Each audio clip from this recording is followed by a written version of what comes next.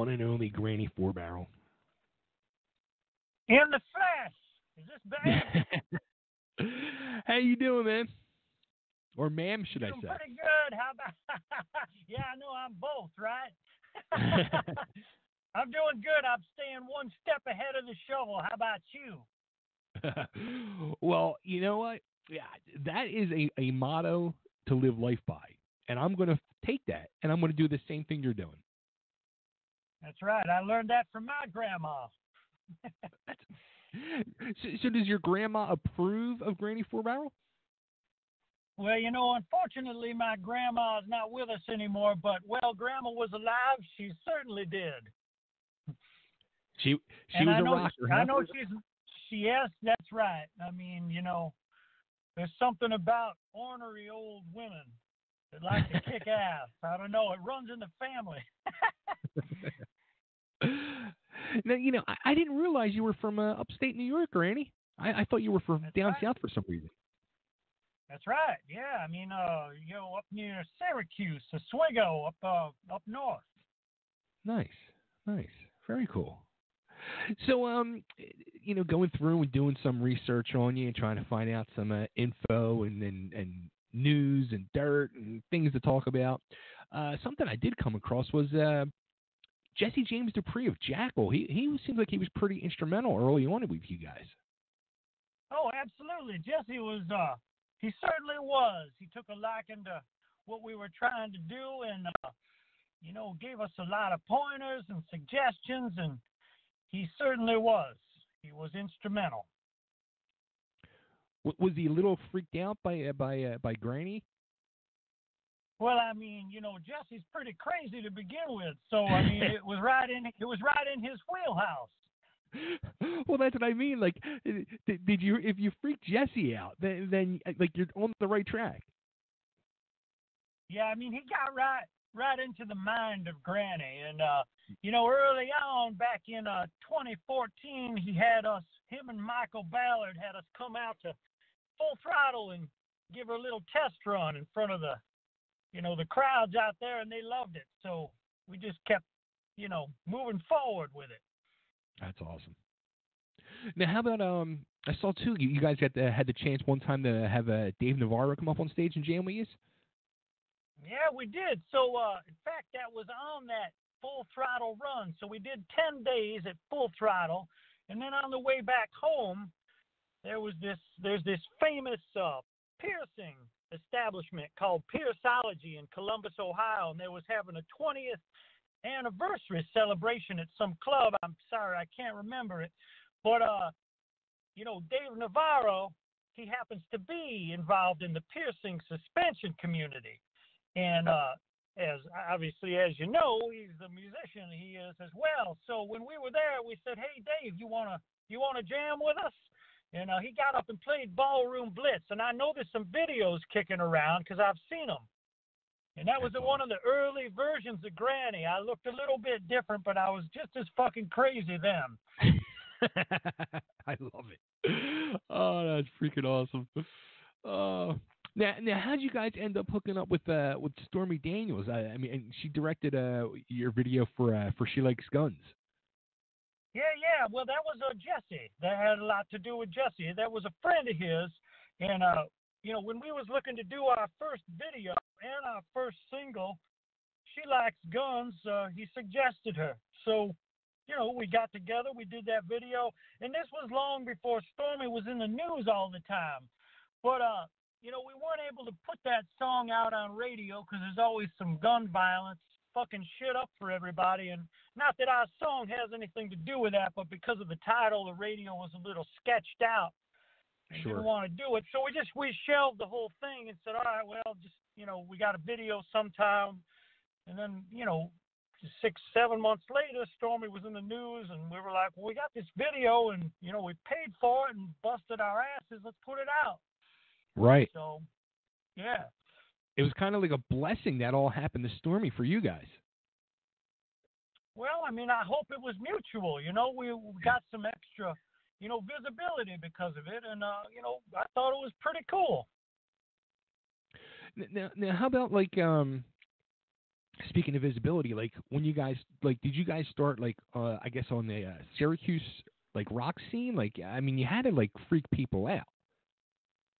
Yeah, that's right. So, Granny, the incarnation of Granny is about 8 years old, and Wow. me and the boys decided, why don't we do something different? And, I guess the spirit of Granny and the whole concept of nonconformity, rebellion, horror, shock rock all just kind of, went right into my soul. And I said, you know what? I'm going to be a fucking crazy old woman frontman for a rock band. We started playing some shows up here. Our first one, as the actual band, Granny Four Barrel, was at the Lost Horizon, and it went so good, we just kept on going with it. It's just it's a fucking trip. That's what it is.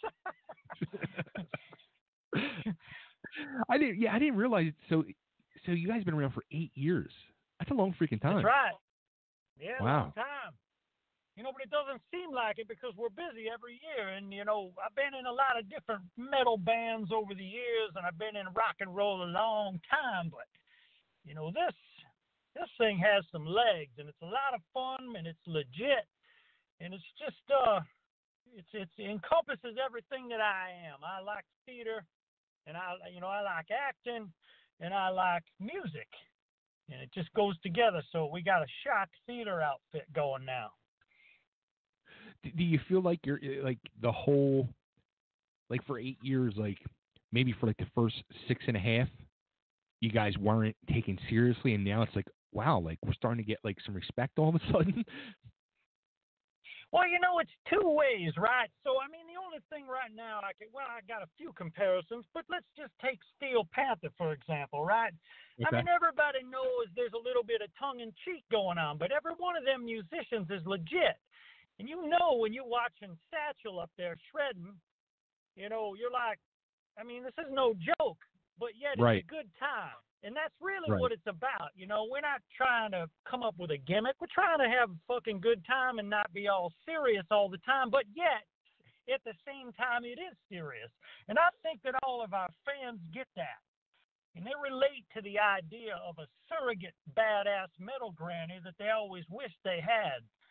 So, they're always coming up with scenarios for me. It's like Granny's like this, unpainted canvas that everybody has a hand in. They're like, hey, Granny, you should do this next time. Hey, Granny, that'd be fucking cool if you did this. And so, we just kind of, we build it as we go. That's awesome. Now how about, I'm going to tell you this, too. So, I mean, you've come on my radar. It's probably about 1.5 years now. And now all of a sudden, I guess it was a month ago, I started hearing Nitro Sexy on Sirius XM's Octane, and I'm like, holy crap! I was I couldn't believe it. And now it's in heavy rotation. I'm like, good for Granny. She's making it to the other side. That's right. And just this week, Bay, we got so we was in hyper rotation. We got you go look at that. In fact, you go to my Instagram right now. Just put 2 posts up. You can see that media base spin shot where 53 right underneath Slipknot, right at the top. Slipknot's number 1 with 53, and Granny's right under Slipknot with 53 spins this week. I mean, that's not too fucking shabby. It's unbelievable. That's freaking awesome. And then I saw that one, and then I saw there was another one, which I didn't even know this list even exists. It was just for strip clubs or something. Yeah, that's right. So what happens is, our manager Bob Chipotti, who's owner of Concrete Marketing, they've been around for 30 years. I mean, every single metal band on the planet knows who they is. And Bob, he's connected with that world as well, and you've got to figure that there's thousands of strip clubs across the country and the world, right? Well, they got playlists, they got DJs because they're playing music all night, and that's a whole separate charting system. And it's like radio. But I never knew about it either. But now we're out there getting spun. Which one means more, the strip club one, Granny, or the other one? Well, each one means more in its own special way, if you know what I mean. I know what you mean. Oh, that's so awesome. Now, the video for Nitro Sexy is just a total badass video. Well, thank you. What was it like being on top of that car as it's racing down the strip? Yeah, it was a trip. The guy was like, the location manager was like, "Now, Granny, you don't have to, get up there. Maybe we can get somebody to dress up because it's dangerous." And I was like, "I do my own fucking stunts. Like, get me up there." So we did a couple test runs, and as long as I felt like the chair was bolted down and we could go like 60 miles an hour and be fairly safe, I went for it. So, but I was strapped to that chair for 6 hours. I mean, I'm not exaggerating. 6 hours, because we had to just keep doing takes. So down the strip, back, down the strip, back. 6 hours later, when you didn't get to see how sunburned my face and my lips was, because that was the only thing that was exposed. But it was pretty fucking cool. Oh, that's awesome. Yeah, that video is awesome. Great song, great video. I think it just sums it up. But I was like, wow, Granny's hardcore. She's on that roof of that car, and she's not backing down. Yeah, it's reminiscent of the old Beverly Hillbillies. Remember that? Yeah. Granny she used to be on the back of that old truck. That's funny.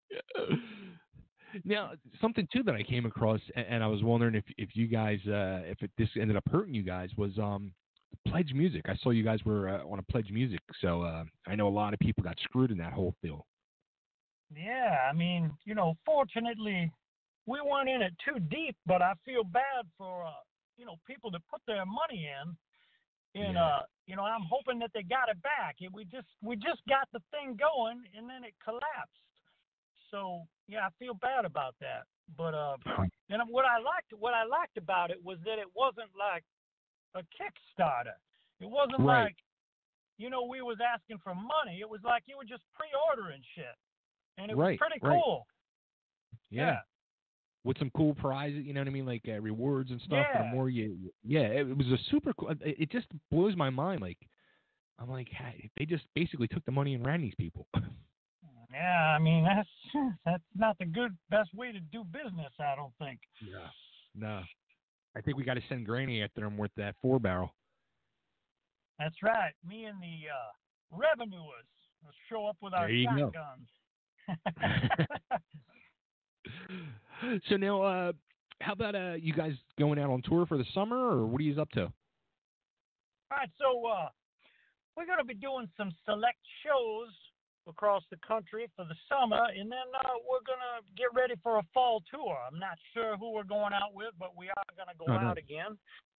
But we do have a show July 30th in New York City. It's a showcase for labels and agents, and everybody's invited to that. That's at the Bowery Electric in New York City. Okay. July 30th, 7 p.m. Now, is the plan to release a full-length album? Because I know you guys just have singles out there right now. Yeah, I mean, it's always been the plan, but because the music landscape keeps changing, in a band like us, we're just trying to get ourselves established. So, the management's like, let's just put another single out. I mean, we're sitting on a record, and I just recorded 4 tracks with David Bendeth, and I don't know if you know who he is, but David is, go ahead and Wikipedia David Bendeth, the producer. I mean, he's done everybody from Freaking Benjamin to Kill Switch, Paramore, Bring Me the Horizon, and everything in between. And he just did, in fact, Nitro Sexy. That was recorded by David Bendeth. Interesting.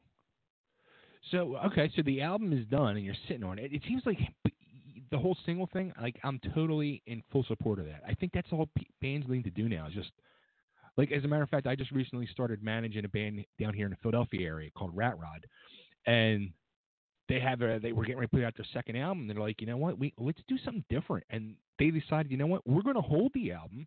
Like, if you want it, like, it's available. You can buy it, the physical copy, off the website, come to a show, buy a physical copy.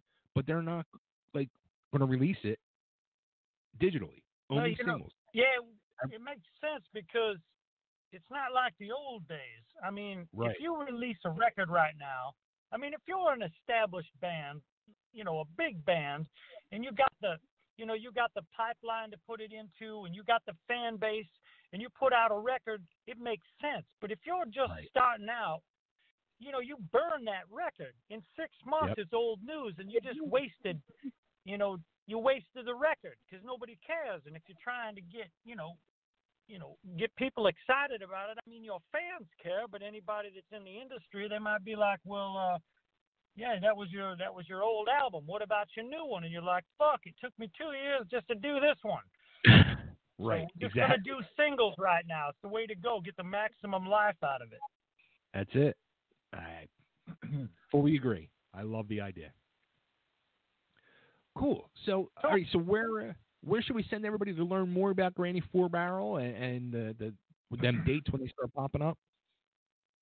Yeah, so, you can send everybody to the website, right, granny4barrel.com. You should go to, just my name, Granny, the number 4 and Barrel, Instagram, Facebook. I spend a lot of time on Instagram, but I'm on Facebook too. And then, of course, Spotify. Since the Octane release, our Spotify numbers went from, something to a whole lot. I mean, it's like, and it keeps going every day when I check it. Our streams have gone up like, 30 times what they was in 2 weeks. Amazon, Deezer, Napster, anywhere that you can buy music, that's where you can find Granny. Nice. Well, Granny, this was great talking to you, and I hope at some point you guys come down to visit me in Philly. Oh, absolutely, because our publicist, Chips to PI's right down there. And, absolutely. I know we got some, I know, and that's how we got connected. And I know that, they got some shows planned, but I know I'm going to see you soon. Very cool. That's what I like to hear. Absolutely. Now I just need to have you cut an ID for me, Granny. This is Granny 4Barrel, and you're listening to Totally Driven Radio. All right, here it comes. This is Granny 4Barrel, and you're listening to Totally Driven Radio. Awesome. How's that? Granny, thanks so much. That was awesome. You rock. Look forward to seeing you. Appreciate it, babe. Absolutely. Thanks for the Take care, support, my friend. man. You got it. You too. Bye-bye.